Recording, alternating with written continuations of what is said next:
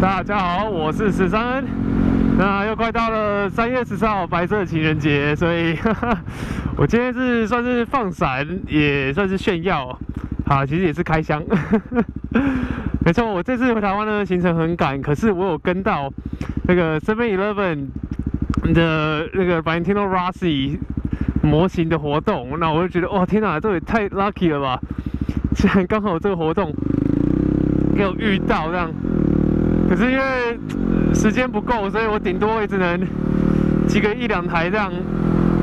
那想说好吧，那可能就拿个1台过瘾。结果哦，我跟你讲，我老婆在就甘心哎，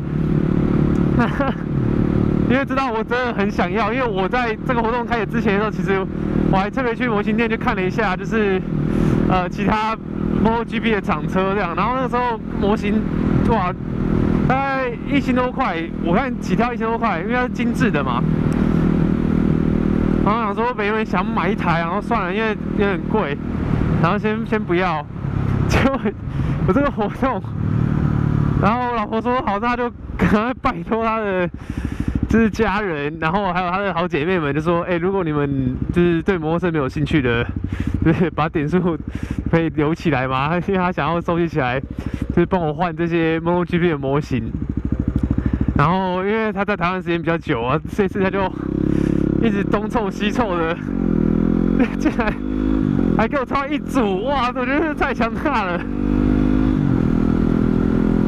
他说还要原本要给我换那个，好像是模型的那个背板，是不是？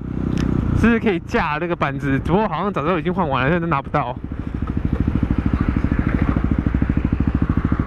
我看到整个就是天啊，一整组是 Rossi 的模型。那我最喜欢的当然就是现役车款啦。那这个现役车款呢，当然是写的是2016年的。那它的涂装是去年的涂装，不过我觉得好险，因为它今年其实涂装并没有太大的改变。它蓝色好像用了比较不同的蓝色，可是看一般人就觉得差不多啦。因为你也知道我的 WR250配的是MotoGP Valentino Rossi 的彩贴嘛，所以就刚好这样配起来。那我现在先给你看，我最喜欢的就是这个，没错，就是这个现役车款。好可爱哦！当然车种不同嘛，因为我是滑胎车啊，这个人家是厂车。可是刚看这个颜色就觉得好喜欢。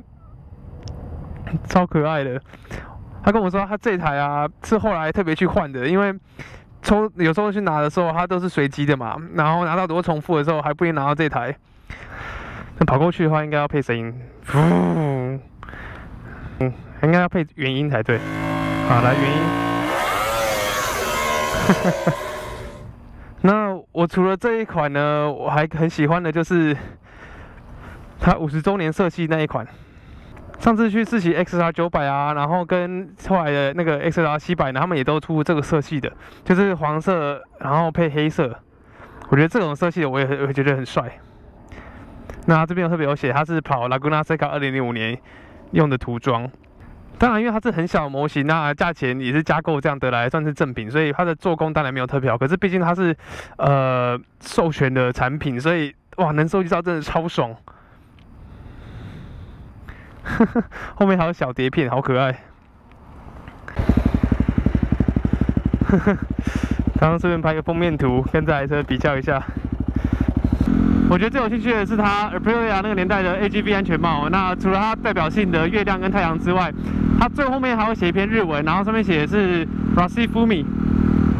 那 Rossi Fumi 这个是他的绰号，也很好笑，因为是日文绰号。那它的包装其实很简单，就是个小纸箱，然后里面有个塑胶套这样。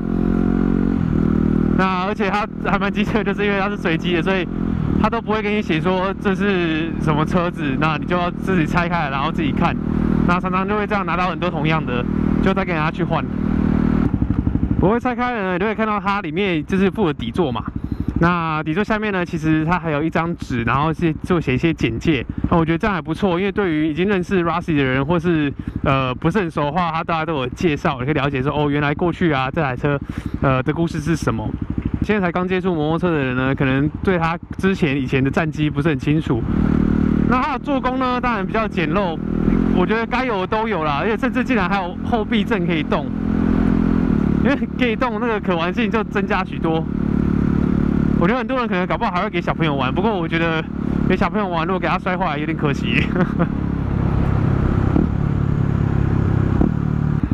好，那我这边就炫耀一下我收集到的一整组，然后还有3个安全帽。